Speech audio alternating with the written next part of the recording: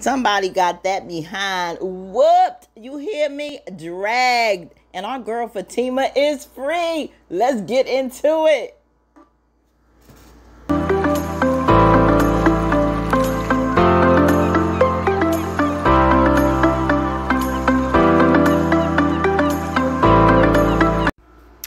Now, oh my God, it gets crazy at Andi's law firm. Let me tell you something.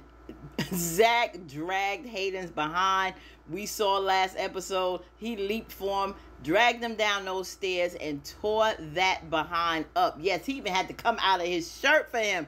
Our boy was crawling back up the stairs, talking about a puck. Yes, he was tearing that behind up.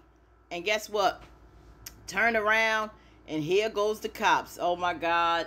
They come, get our boy, bring him back upstairs. But that's okay. Zach is not worried about these cops. He wanted to deal with Hayden. He wanted to honor his woman. You don't call her a biatch and think you're going to get away with it. He told him, you are a weak so-and-so. Went off, said you a little bit of a man. Just look at you. You are miserable with your life. And I did not disagree with anything Zach said. Of course, Andi wanted them both to stop. She was like, cut it out. You know, they both, you both, had something to do with this. Of course, Hayden was like, no, he started it. Look at the tape. Andi like, oh my God, 'cause the tape caught everything. But his thing was, get Fatima out of jail. I don't care about this weakling. I can't stand his behind. All I care right now is about my woman. Please get her out of jail. So, of course, Andi wanted him to calm down. Hayden called him ghetto. Just look at you. Hayden thinks he's totally beneath him. But his whole issue is go and save my woman. I don't care about a couple, nights or hours or whatever I have to do in jail. As long as my woman is free, it's going to be worth whooping his behind. And guess who comes into the firm to talk to Andi? Karen. And she sees everything. So Zach is hauled off to jail. Of course, Karen wants to know what's going down. And Andi is going to have to tell her. Oh my God. So they go in the office. She explains to her that Hayden, the little weakling that he is, got Fatima locked up. And basically, Zach came to the rescue. It is what it is. She did not want to tell her because she know that would hurt her feelings. But Karen's like, oh, really? Like, he is fighting for this woman now. It must be something serious. So I know that was a blow to Karen's ego, seeing that this man must really love her to risk going back to jail, risk a third strike, risk, his life for this woman. I'm sure that was a blow, and it should have been a wake-up call. And Andi was like, it is what it is, Karen. Yes, he loves this woman. And, this is something you need to realize. And she still doesn't want to let go, but she told her, I got to tell you something. I, don't know who the father is. It could be Zach. It could be Aaron's. But I don't want it to be Aaron because I don't know this man. I still, have feelings for Zach. I want it to be Zach. She knew him for years. But Andi is trying to tell her, you have to let this go. Aaron's a good man, but I don't know him. Well, yeah, you should have thought about that before you had unprotected sex, sis. No, you didn't know him. But with all that being said, she's still saying she may not let go. She doesn't want to let go. And, Andi wants to get some sense into her that this is something you need to do. You really do. Aaron is a good man. Try to make it work for him. And she realizes that she's been treating Aaron like crap. And he's been there every step of the way. Why? I don't know. For someone he barely knows. But it's something he sees in you, Karen. And sis, maybe you need to give this man a chance because he very well may be the father of your child. So she says, call him. You two need to talk. And she realizes, yes, she's been treating him bad. She feels bad. So she honors and listens to what Andi says. And she gets on the phone and she calls Aaron, tells him to come by tonight because she really needs to have a heart-to-heart talk. So she said, you need anything? She was like, no, just you. So come on over. So They about to have that talk. Now Sabrina gets a call from her African boo to tell her that the flowers were delivered to the hospital. And of course, you know, the children and everyone there were excited. And he asked her if she's ever been driven, because, you know, he asked her what she was doing. She said her and the girls were going out. And he said, a woman as beautiful as you shouldn't be driving. And she felt, you know, no, I like doing things for myself. And, you know, he asked her if she'd like to go out to dinner. He invited her, you know, either a restaurant or to his place. And she said that she would rather, you know, go to her place, you know. And he says, oh, a woman likes to be in control at her own place. And I get that. That's true.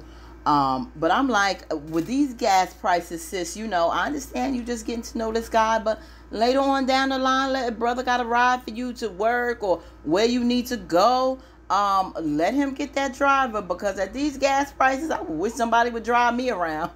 So he told her, you know, just made her feel good. And I agree, she should be in her own space, going with a man that, you know, she's just getting to know.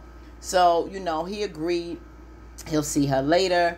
And, you know, she's going to get up with her friends. And, you know, he just makes her feel good. You know, this is no drama. This is just a man who makes her feel like a queen. So she got off the phone all giddy and excited and feeling good, because she said he always says the right things. I really, really like this guy. And I hope it works out. Now, in the meantime, Preston comes by Dani to get his things after saying he would get them in the morning. I don't know if he thought she'd forget, but Preston just, you know, he just, you know, just loves Dani. So she told him, you know, that he can stop the drama. He's saying he just wanted his stuff. She was like, well, you know, just come and get your stuff. And he goes to pick out his things out of the box, and he pulls up a jacket that doesn't belong to him. He like, look, this isn't mine. She was like, oh, well, I'm sorry. I don't know whose it is. He was like, well, how many guys, you know, you have over here? So that was that little squabble. So he trying to play it off. You know, she tells him, stop it, the games, because I know you talking to Zach. He was like, what do you mean? I know I'm talking to Zach because, you know, we friends. So why wouldn't I talk to him? She was like, okay, whatever. If there's something that you got to say, Preston, say it. Because, you know, she knows that there's something, you know, she wants to say more to him. She's playing hard to get. He wants to say something to her. And he was like, you right. And he was about to tell her how he felt. But in comes Sabrina. Bad timing. I would have told old girl, you know, can you step aside a minute? Because Preston had something to say with me. But I guess she saw it as, hey, you know, maybe we just deal with this another time. So she said, wow, Preston's leaving with his stuff. And she said, yeah. So they getting ready to go over by Andi's. She said, let's go to the grocery store and get some stuff before we stop by. Of course, Dani Fashion has no money. And Sabrina said, don't forget your wallet. She jetted. Because Dani ain't planning on paying on nothing. Now, here we go to this drama, which, you know, really aggravates me. But, you know, they had a nice little dinner. Evidently, Q can cook. So Calvin, Q, and Maurice, they finish eating. Calvin tells, you know, Maurice that it's okay for Q to stay after hearing what he had to say. Well, Calvin tells him he can sleep on the couch and pay Maurice no mind. And I think that's so disrespectful of Maurice's feelings. Like I said before, you know, you need to be out on your behind, Calvin, because this is Maurice's place and he's nice enough to let you stay there. Now, does he know that he can really get Maurice in trouble or even fired for this bad situation? I don't think Calvin cares. It's not on him. You know, Calvin in his confused state, whatever. He don't care. So Maurice is telling, you know, Q, I don't feel good about this, you know, but you can stay. I don't trust you, but, you know, you're going to cook, clean, and, you know, daily chores around the place, and that's it. Don't even talk to me. And Q, you know, he going to shoot his shot and saying if there's anything else you want, you know, I'm here to oblige, you know, basically. And he's like, whatever, I'm not with it. Bye. Now here is Aaron for that conversation with Karen, they sit down and talk. Now, Karen is letting him know that she doesn't want him to be the father of her child because she doesn't know him that well. And that's true. And she's wrangling with all these feelings. And she was just blunt with him. And he's like, he understood that. He understood that, but he's willing to do whatever because he loves her. I don't know, you a rare breed to be dealing with all this drama. But she was like, you going to do whatever I say? And he's basically like, yeah. And I know you love me too. I'm like, listen. What planet are you on, Aaron? Are you so delusional? Do you hear this woman telling you constantly how she feels about Zach? You know how she feels. I don't know why you so delusional thinking that she loves you, but he feels that she loves him too. And she said, I'm sorry. They had a bad start. It's a lot going on. I get it. But she doesn't love him the way he may feel about her. And he's like, I'm not really used to being second choice. I know I'm a good catch. I'm like, okay, big ups for your big ego. But, he said he doesn't, to be second choice and have somebody wrangling over feelings because someone else is number one is just something that's not for him. Yeah, a guy trying to compete with another one, I guess, you would get that, why he would feel that way. But I'm like, Aaron, you are very, very patient with her. So she said, okay. In the meantime, she knows he's not letting go. And he's going to the store to get her some ice cream. And she said the stereotypical thing, pickles. She's craving pickles. She was like, of course, you're pregnant. I'm going to go get you your pickles and ice cream. I'm like, wonk, wonk, wonk. Okay, so stereotypical. But yeah, he's going to get it with her. Good old patient Aaron. Now, here we go with Andi at the office, trying to get, the judge and the court to deal with Fatima and get her out. They are not budging. And, it's getting a little frustrating, but she's going to realize she's going to have to pull that trump card and get Robin. And in comes Robin. She was surprised. He's like, well, I told you that. What you think? Basically, I was making this up. I told you I was coming back. So she said, yes, you are. You're here. But she's a little uncomfortable because of the situation. Comments are being made.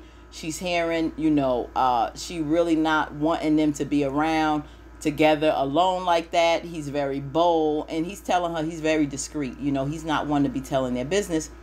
And if there's somebody that he needs to fire that's saying something, let him know. And she's like, look at you, the way you talk, the way you come in here, this is why people saying what they saying. But he's trying to rest assured to her that he's not the problem. He's not the one saying anything. So she goes on to tell him about the situation with Fatima being locked up.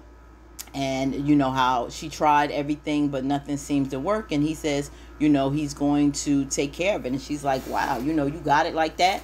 Yeah, evidently. I don't know. Who knows? Maybe he's sleeping with some other judges or something in court. I don't know. But the brother got some pull. Even though he's in London, he got pull over here in the States.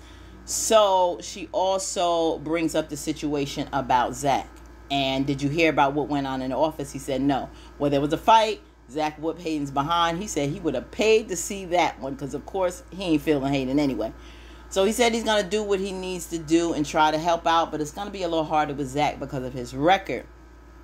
But he's going to have some fun with Hayden because Hayden thinks he's one of the guys, and just give him all the information, and he's going to try to work his magic. Now, this old dweeb of a troll is back in the office. He sees Robin back, and what he do in rare Hayden form, he jumps on the phone and let old boy Gary knows, guess who's back in town. Yada, yada, yada, yada. Gary, of course, like, all right, he's there. Okay, he said he didn't think he was coming, so he evidently is coming here for Andi. He said, but I don't know, how he's able to come. He's running the London office, so he must be tapping into his client's settlement money. So he's telling him, do you know about that? For sure. Can you get me some information on that? He says he's going to do what he's going to do. So now, Gary's like, oh, I guess that's against, protocol or legalities or what have you. This could be this own man's money. I don't know why he think he's tapping into settlement money. I don't get that. Like, this man doesn't have money to come back to the States on his own. I don't know what that's about. But he's telling Gary, okay, well, I want something from you. What's up with Zach? He's telling him that he's on the up and up. He's legit. His boy's telling him it's okay. Nothing's wrong with Zach and the SEC. He's itching. He doesn't believe this. He's pissed.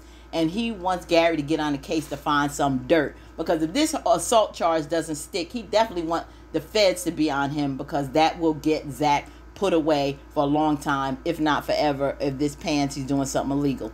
So he gets off the phone and he's waiting for Gary, I guess, to work his magic. Now, in the meantime, our girl is out. She lets Fatima know that, yes, Robin has the pull to get her out. But, boo, I got some news for you. Your man whooped Hayden's behind. First, she thought, I told you not to say nothing. She said, I didn't. You know, he came to the job and this is what happened. So now Fatima is worried. And with good cause.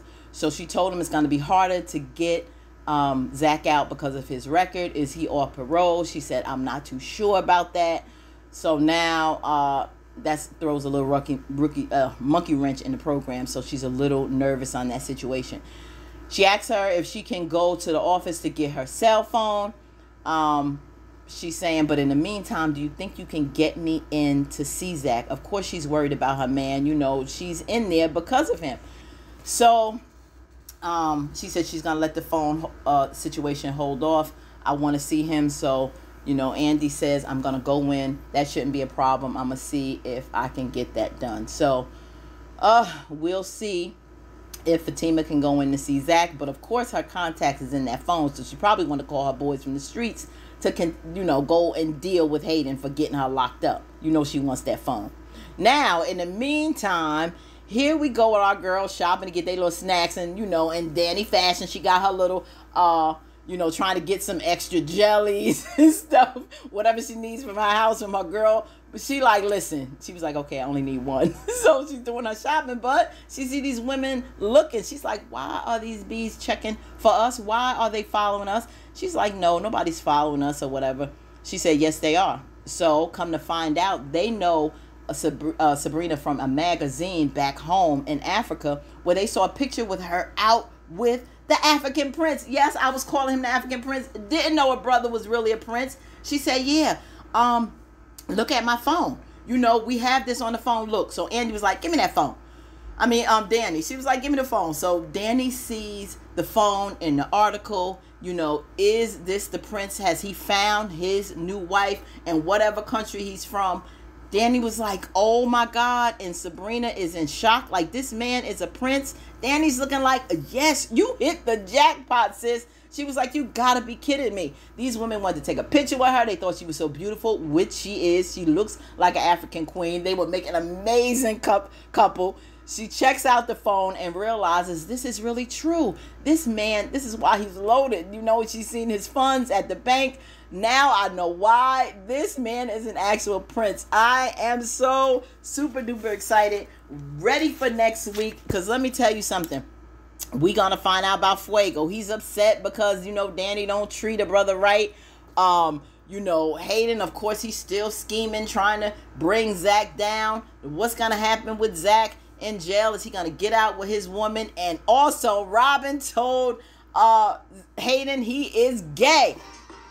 Whoa, whoa, whoa. We are going to hear about that. That is going to be crazy. I don't know how this is all going to go down in the future, but we are going to get some more juicy episodes. So until next time, stay blessed, stay authentically you, and live the life you deserve. Until next week, fam. Peace.